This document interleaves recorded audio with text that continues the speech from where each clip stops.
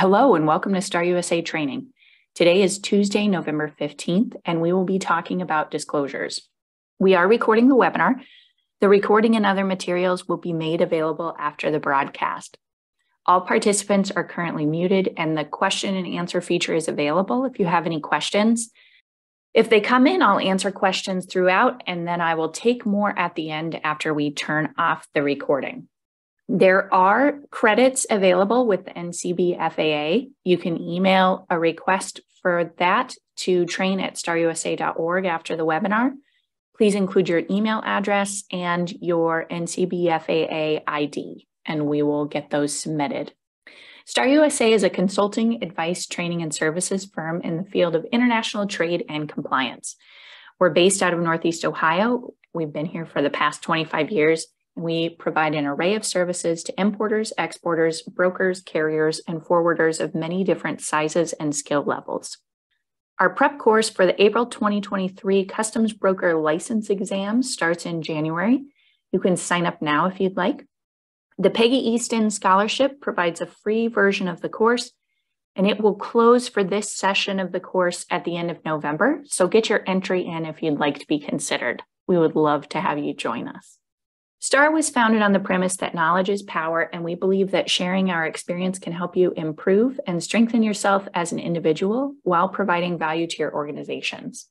We are CTPAT certified as a U.S. Customs broker, and we take pride in finding the right balance of service and compliance for our clients.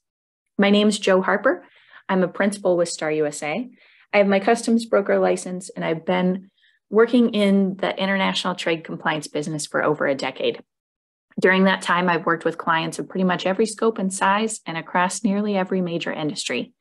I hope you learned something from today's session, and we look forward to your questions.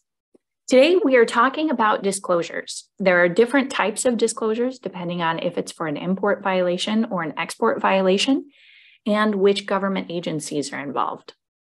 Some of the basics are the different types. With import, there are prior disclosures. Those are disclosures made under 19 U.S.C. 1500s usually to a government agent of Customs and Border Protection. You need to make it before the government is aware. They are done either verbally, the initial conversation, or written. If you make a verbal disclosure, you have to follow it up with a written disclosure. And after that initial conversation, either orally or by email, you will follow it up with the perfected, fully detailed disclosure that outlines all the violations and pays duties if there are duties owed to the government agencies. 19 U.S.C. 1592 is about entering or introducing merchandise into the commerce of the United States by a statement that is false or omits anything, or clerical errors that are patterns. The levels of violation there are negligence on the low end, gross negligence, and fraud. It also covers several free trade agreements. Some of them are not outlined under there. And then 1593A covers false drawback claims. A voluntary self-disclosure, on the other hand, is about export violations, and it is disclosing the circumstances of a violation of either the Export Administration regulations or the Foreign Trade regulations to the appropriate government agent. It also needs to happen before the government is aware. It has to be written. There aren't oral disclosures under the EAR. And then also it will be followed up by the fully perfected disclosure with all the details of violations and the corrections. EAR, or the Export Administration regulation, violations include things like violations of a denial order, not getting a license or misusing a license, or sending something without authorization. Be very cautious under export when you are asking for help informally from federal officials. If you accidentally disclose a violation during conversation, the voluntary self-disclosure may not give you any protection. If you need a question answered, we really recommend going through outside firms who will not need to say what company they're talking about or give any details. For prior disclosure, the agencies that you're working with are always going to start with Customs and Border Protection, specifically through the fines, penalties, and forfeitures branch. You will usually reach out to the specific center of excellence and expertise that you're working with, and they'll then route you to an FP&F officer working with that C. You can also make disclosures to partner government agencies, generally through CBP. It will provide penalty avoidance if you submit a prior disclosure correctly in a timely manner and with all the details. But you can only avoid penalties in cases of negligence and gross negligence. If you have committed fraud, which is intentional violation of laws, then it's not going to let you avoid those penalties simply by submitting a prior disclosure. A voluntary self-disclosure can be made to the Bureau of Census, the Bureau of Industry and Security, or BIS, and specifically you'd be working with the Office of Export Enforcement, or OEE. You can also make voluntary self-disclosures to the Directorate of Defense Trade Controls or the Office of Foreign Assets Control. For the purposes of this webinar, we're going to focus on BIS and Census. OFAC and DDTC are something that we really strongly recommend you work with a lawyer on, and you do not try to take it on by yourself. Those are areas of a more serious nature, and they have some different requirements than we're going to be talking about today. Under export, a disclosure is only a mitigating factor. It does not allow you to avoid penalties simply by submitting it. And then what constitutes a violation? For customs, a violation would be entry by means of false statement, the introduction or attempt to enter any merchandise by means of a material or false statement, or the material omission of such statements, whether that's by negligence, gross negligence, or fraud. It is also a violation to conduct customs business without a license or violate any other requirement imposed on a licensed customs broker. For census, a violation is a failure to file electronic export information or an EEI, filing that EEI late, submitting false or misleading information, or furthering illegal activities. And that could be a false statement, or it could be exporting to someone you're not allowed to export to. For BIS, violations would be engaging in prohibited conduct, causing, aiding, or abetting a violation, solicitation or attempt to have a violation, conspiracy, acting with knowledge of a violation. That one really puts the onus on the exporter to know what you're doing. The BIS has a specific expectation on what you should know as an exporter, things like the end use of the merchandise that you're exporting, the end user, whether or not those goods are going to be re-exported. And you are held to that standard regardless of whether or not you did know. Because you should know, you're held accountable for it. Just like CBP can hold you accountable for reasonable care, BIS can hold you accountable for expected due diligence. Possession with the intent to export illegally is a violation. So is misrepresenting and or concealing facts. Any sort of evasion. So if you say it's going to one location, but it's actually going to another, or you just leave off the end location and it's being transshipped. Failure to comply with reporting or record-keeping requirements, altering a license in any way, and acting contrary to the terms of a denial order. Those are all export violations under BIS. And that kind of tells you if you have a violation, whether you need to file with Census, with BIS, or with both. Often, if there's a violation in export, you're going to need to file disclosures with both of those agencies. We're going to take a look at some of the penalty frameworks. Under import, they're based on duty loss or no duty loss and the degree of violation. So if you remember, fraud is the worst kind of violation, but then there's also gross negligence and negligence. Generally, violations under 19 USC 1592 or 1593A, those penalties won't exceed $50,000. Now, that is adjusted for inflation and it's not adjusted in the regs. Violations under 1436, which is conveyance arrival, 1595, aiding unlawful import, and 1641, those are customs brokers penalties. Those penalties usually don't exceed $200,000 or around that. Under something that you did not have a prior disclosure and there was duty loss, the penalty for fraud, which would be the highest penalty, the minimum penalty is going to be 5 times the total loss of duty, and the maximum penalty could be up to 8 times the total loss of duty. If you filed a prior disclosure, it will not be mitigated, but there will be 100% duty loss on top of paying the duty owed instead of 5 times or 8 times. For gross negligence without a prior disclosure, you're looking at 2.5 to 4 times the total loss of duty. If you make a prior disclosure, you will just have to pay interest on the duty loss as well as paying back that owed duty. Negligence, you're looking at 0.5 times total loss of duty as a penalty on top of paying back the duty, all the way up to 2 times. If you file a prior disclosure, you would just be paying the interest on that duty loss. If there's no duty loss for a specific violation and you don't file a prior disclosure, under fraud, you would pay 50% of the dutiable value as a minimum, and a maximum would be 80% of the dutiable value.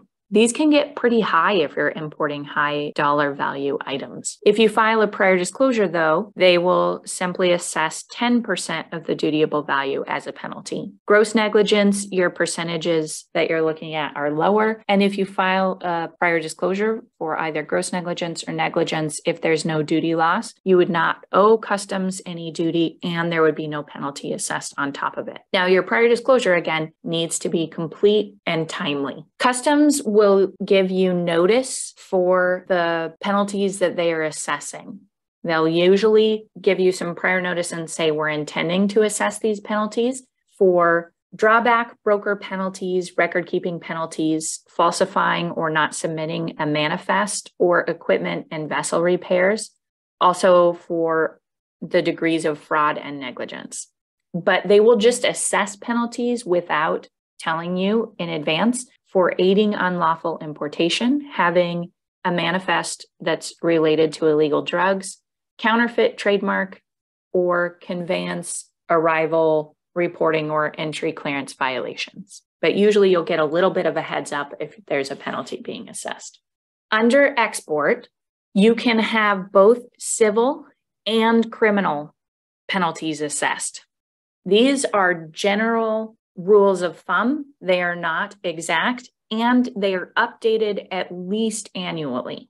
Under the foreign trade regulations, or the FTR, those penalties have generally been delegated out to customs and the Office of Export Enforcement under BIS.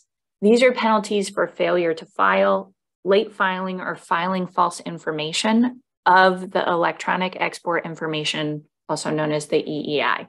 Under civil penalties, the maximum penalty is around $15,000 per violation. That's per EEI that is filed late or not filed or has false information. They also have a mitigation framework, so don't panic too much, but understand that this is the option that's available to them. If it is determined that the violation happens at a criminal level, you can be assessed $50,000 per violation and have up to 10 years imprisonment if determined. Under the EAR, or the Export Administration Regulations, the civil penalty maximum is around $330,000 per violation, or up to 2 times the transaction value. They can also add loss of export privileges as an administrative or civil penalty. The criminal amount for the EAR here of max of $1 million or 5 times the value per violation, up to 20 years imprisonment, is for institutions. For individuals, the maximum penalty is around $250,000 and the max imprisonment option is 10 years. If anything involved in your export transaction that is found to be in violation includes merchandise or information that's subject to national security controls, the penalties and prison times can be increased. ITAR, the maximum civil penalty is a little over 1.2 million. That's for violations of 22 USC 2778. Sorry for all of the numbers. 2778 controls arms exports and imports, and that's around 1.3 million. Violations of 22 USC 2779A, which is prohibition of incentive payments, don't take bribes to export things incorrectly, cannot exceed $925,000 or 5 times the amount of the prohibited incentive payment, whichever is greater. And violations of 22 USC 2780, which covers transactions with countries supporting acts of international terrorism, the civil penalty cannot exceed $1,101,061. Criminal penalties are around $1 million per violation, up to 10 years imprisonment. And then OFAC, the answer is that this really depends on the country and the material involved. The baseline civil penalty adjusted in 2022 was $97,529. But if there are contributing factors, then the maximum increases. There are mitigated amounts for export. Usually, if it is a first offense under census, there's guidance for what happens if you don't file, if you file late, and any other violations, depending on how many times you have offended. Now, these can be adjusted for inflation as well. This is just the baseline. And under BIS, if you file a voluntary self-disclosure and it's a non-egregious case, generally the penalty may be assessed at half the transaction value with a maximum of $125,000 per violation. If no voluntary self-disclosure, they can mitigate to a maximum of $250,000 per violation. If it's egregious, if you file a VSD, half the applicable maximum. Other violations under this census area include things like providing incorrect value or incorrect U.S. principal party and interest, or USPPI, providing the wrong consignee, end user, commodity description, port of export, not filing the license number, not obtaining a power of attorney for filing EEIs, failing to identify a transaction as routed, not correcting information in AES as soon as those changes are known, not providing the carrier with proof of filing, and not retaining records. For ITAR or OFAC violations, a voluntary self-disclosure can mitigate the penalty down to 30 to 40% of the maximum, depending on the exact circumstances surrounding. Okay, so when should you disclose? You can make corrections without disclosing anything if the error that is made is not a pattern. Both import and export look at whether a violation is part of a pattern of mistakes. If it's just a one-off mistake, you can make those corrections without filing a full disclosure. Import, you can have your broker correct it within the first 10 days of filing entry without filing any other corrections. You can also have them submit a post-summary correction, or PSC. That can be done anytime from 10 days from entry up to 300 days after the entry is filed. It must be done before the entry is liquidated. Not all entries can have PSCs done on them. If they liquidated earlier, or if there was an informal entry, you cannot file a PSC. And you may determine if there are multiple entries that need to be corrected not to file a PSC. Generally, if it is an error you can address by refiling the entry using a post-summary correction, it's a good idea to do. If your post-summary correction period has passed, you may decide to protest. That can be done anytime from liquidation up to 180 days after liquidation. So generally, there are correction options up to a year and a half after an entry is filed. Not all items are subject to be changed using a post-summary correction or a protest. There are certain parameters they have to fall within in order to use a PSC or a protest. But a lot of them are, and they're very useful correction options. Under export, for EEI fatal error messages, that indicates that the filing was not accepted and the shipment is not clear to export, so they must be addressed prior to the merchandise departing. If you have a warning or verify message on an EEI, you need to correct that within 4 days of getting that message. Can appear for things like unusual weights or dollar amounts for a particular Schedule B classification. It may not require any action. It may be saying the filing was accepted, but there's flags and you should just take another look. About 50% of the time that you get a warning or a verify message, you need to actually fix something. If there are any changes, corrections, or cancellations, you should address those as soon as possible. Now, disclosures can be done for any time period, but you're encouraged to go back 5 years because the government agency can go back 5 years. And if you only correct 3 years worth, but the government agency figures out that you've been making this error for all 5 years, they can assess penalties on the 2 years that you didn't disclose.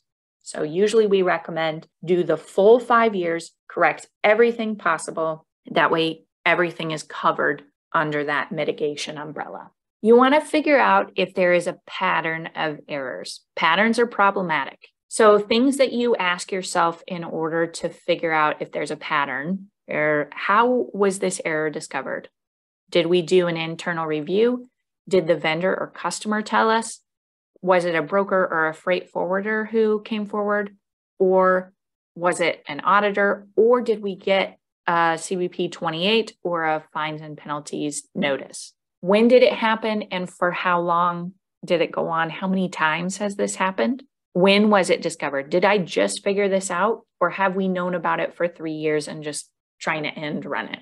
Was it human error or is it systemic? And does this fall under reasonable care or due diligence? You want to make sure that you are prepared to address pattern issues. If you got a CBP 28, that can sometimes preclude your ability to file a prior disclosure. Sometimes customs will allow you to file a prior disclosure if it's just a CBP 28. Sometimes they will not. CBP 29s are a notice of action, and that generally says, hey, we know there's an error and here are your penalties. So you want to address it before that.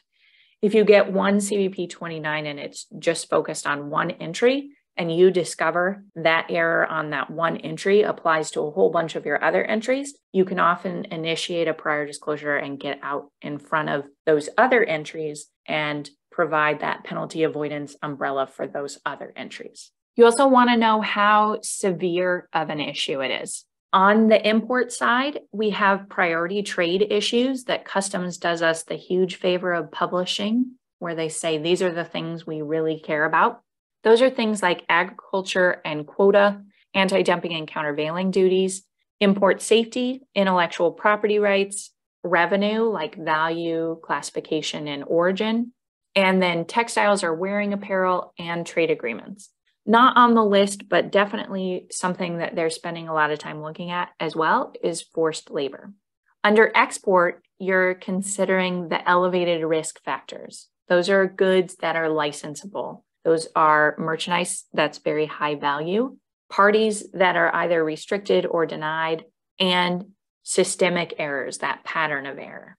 For prior disclosures, if you make an oral disclosure, you then have 10 days to put something in writing and get it over to customs, and then 30 days from finding that first writing to submitting the perfected information. I'm going to tell you that getting all of that information for 5 whole years of potential errors and reviewing all of your entries can take more than 30 days. So you can request extensions of up to 60 days, but the limit on those is based on the discretion of the officer you're working with. And if you claim those extensions, you have to file a waiver of the statute of limitations for liquidation on those earlier entries in the 5 years. If you're filing a voluntary self-disclosure, after you make that initial notification, you have to submit the full narrative within 180 days of initial notification to BIS.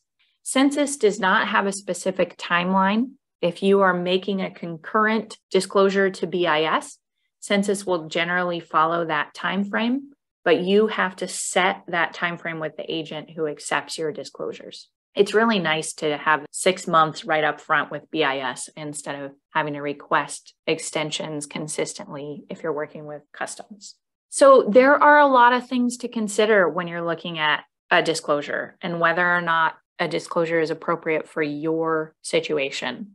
One thing we always recommend is you should not disclose if you're not confident that you can get the right information or maintain the things that you say you will when you submit your disclosure. Customs has some mitigating factors as well as aggravating factors. The mitigating and aggravating factors for import and CBP entries are found in the 19 CFR 171 appendices. So a mitigating factor is if there's a contributory customs error. That means that customs gave some misleading or erroneous advice in writing to you, or there was an established record available by customs, as long as you reasonably relied upon that information. So if customs has out a classification ruling on an article that is identical to your goods and you rely on that, and then 8 years later, customs comes back and rewrites that classification, you can file a disclosure and say, hey, we've been doing it wrong, but we were using what you had said, working from that. They will also take it as a mitigating factor if you have extraordinary cooperation with the investigation. So that is beyond the cooperation expected from a person under investigation for a customs violation. Some examples of that include assisting officers to an unusual degree when auditing the books and records of the violator, maybe providing computer runs solely for submission to customs, or helping them obtain additional information related to the subject violation or other violations. Just giving the books and records is not considered extraordinary cooperation because customs has the right to examine any books and records, but really helping them figure out what they're reading and dig through it. Immediate remedial action is huge. So if you identify an error and you immediately start addressing it and then reach out to customs and say, hey, we're going to be filing a disclosure, and then get that perfected, but they can see in your entry data that they're reviewing that as soon as you identified it, you started addressing it, and it doesn't happen anymore in the past 5 months while you've been preparing the disclosure, that's a very good mitigating factor. Prior good record is a mitigating factor. If you're able to demonstrate a consistent pattern of imports without violation, being new at importing is a mitigating factor only if it's contributing to the violation and the violation is not due to fraud or gross negligence. If you were simply negligent and you just didn't know that you need to have this paperwork in, that's inexperience and they'll work with you. They will also mitigate penalties potentially depending on if you are unable to pay the customs penalty. In order to claim that, you need to give copies of income tax returns for the past few years. Customs may waive the production of an audited financial statement if they're able to identify that out of the gate. You can also have mitigation if customs had knowledge of the violation and failed to inform the violators. So they knew about it, they didn't tell you, and you just kept doing it wrong. Under export, remedial response is a mitigating factor. That includes stopping the conduct immediately, filing a voluntary self-disclosure, fully uncovering the causes, telling management, implementing better controls, doing a thorough review of all exports, and extraordinary cooperation with the Office of Export Enforcement means getting them all of the information extremely quickly and going above and beyond. If your license would have been approved if you had filed for a license, that's a mitigating factor, or if it is a first-time violation. On the other hand, there are several aggravating factors. For customs, that is obstructing the investigation or the audit, withholding evidence, providing misleading information, several violations of the same type that you were already assessed issues for, textile imports that have been subject to illegal transshipment, having motive to evade a prohibition or restriction on the admissibility of merchandise, and failing to comply with a demand for records or summons. Under export, those are things like willfully or recklessly violating a law, concealing, having a pattern of this conduct, Having been notified before that, either by a government agency or an employee, management involvement, if they can prove that management knew about a violation and it continued to happen, that is an aggravating factor and will result in increased penalties. Having knowledge of the issue, whether that is you actually knew about it or you should have known about it if you had done your due diligence. And if there are any implications for national security or foreign policy based on the merchandise or information involved in your transaction, that is also an aggravating factor. Some other things that all of the government agencies will take into note include having related violations or having multiple unrelated violations. So there was one shipment that you didn't request a license for and it got exported inappropriately, but you also never file your EEIs on time. Your value is consistently declared low. You never perform screening and your Schedule B classifications are almost all wrong.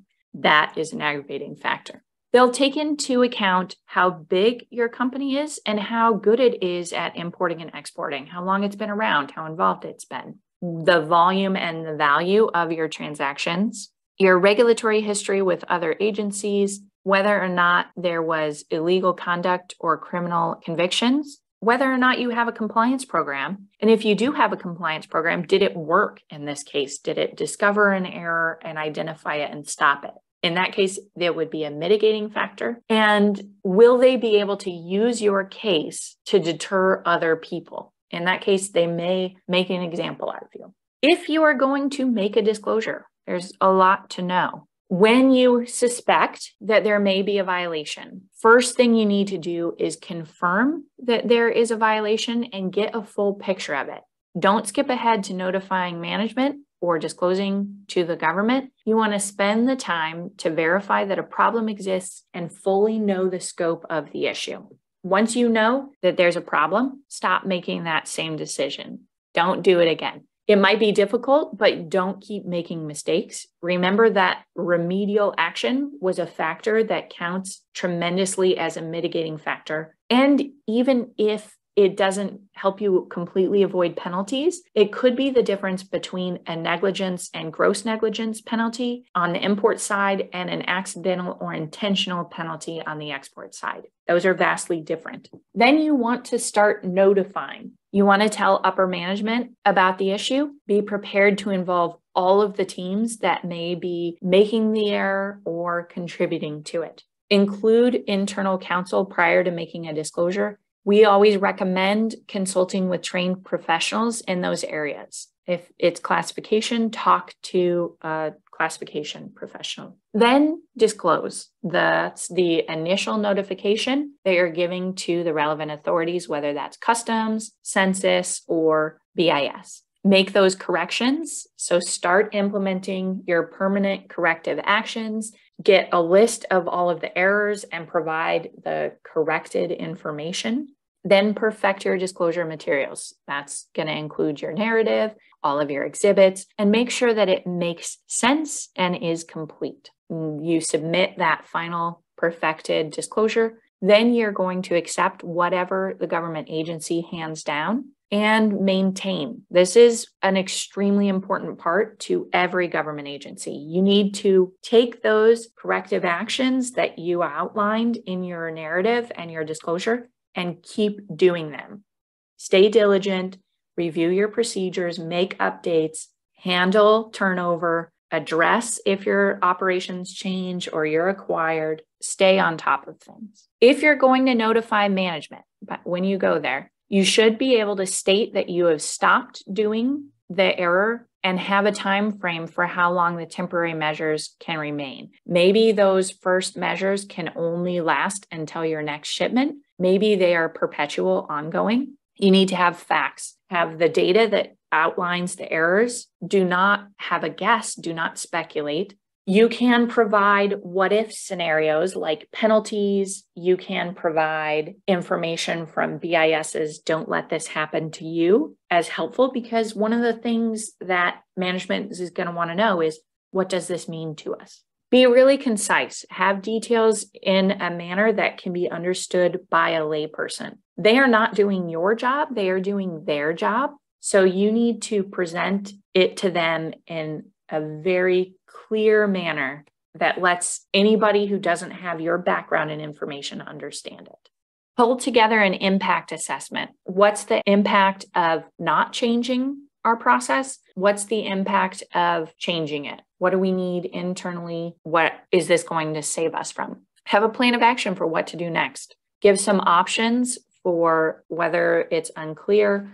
You want to lay out the whole way from where we are today or where we were yesterday to our company is working perfectly without this as an issue. Also consider any impact and liability for outside parties. When you disclose, you may be inadvertently throwing some other people under the bus, so you need to take that into account. Is it brokers or forwarders, customers and suppliers? Are there other departments at your company or stakeholders? Management is usually interested in getting through the problem and never having to deal with that situation again, but you know your management and what they need. Then when you go to file a disclosure, you want to have the legal baseline, have that full framework and adhere to the provisions and protections and follow the formats completely. If something does not apply to your circumstances, you want to indicate that explicitly. So, for example, there were no licensable goods contained in these shipments. That just tells them right up front. Get a representation of all of the transactions with supporting documents and full summaries. Be clear and open. You want to give abundant information, but you're also not trying to bury them in paperwork. You want to just give them a clear beginning to end picture. Illustrate the steps that have been taken to correct the problem going forward and what changes to policy have been implemented to keep things from happening again, avoiding any violations. Those are going to be things like training programs, outreach letters, communication with your broker and your forwarder, tooling adjustments, that kind of thing. When you submit, make sure an expert's involved in your submission before it goes to the government. And once you initiate the disclosure process, that information has to be perfected as rapidly as possible, and you want to stay ahead of it at every step. Having a compliance program is a factor that is considered for everyone. It starts with a compliance manual. That tends to be effective for prevention of error and maintaining systemic compliance. It can also be used as a tool for identifying exactly where errors happened, helps create redundancy, and gives responsibility to specific areas. You also need to have that management commitment, assess the risk, have authorization steps in place. Record keeping is incredibly important. There's penalties for failure to keep records on both the import and the export side. Train your staff, especially your key frontline people. Run your audits. That helps you identify your violations before they grow out of control and lets them potentially be addressed in an earlier correction step than using a disclosure. And then when a violation arises, handle it. Mistakes are going to happen. I just this week had a conversation where I was saying, listen, if you've never done anything wrong, it just means you haven't been doing it long enough. There will be mistakes, but you have to be able to then address those mistakes and identify those mistakes. And that's the part that makes the big difference. These are some helpful resources. They are hyperlinked on here so you can access them from the slides. We really like Customs publication ABCs of prior disclosure. That's super helpful when you are filing a disclosure for import violations with Customs. CBP also has a whole mitigation for liquidated damages publication on their website that tends to be very helpful. As Customs is in charge of assessing penalties for foreign trade regulations often, they have the mitigation policies for the FTR. Census has a website on voluntary self-disclosures and a webinar that they put out on voluntary self-disclosures, both very helpful. BIS has a website on voluntary self-disclosures to them, as well as an overview of export compliance programs, which if you have never considered having a compliance program, it's a great place to start. And then for import prior disclosures in the regulations, that's under 19 CFR 162.74. And for export disclosures for census, it's in 30.74. And for BIS, it's in 764.5. Thank you so much for listening. Email us with any questions you have that do not get answered.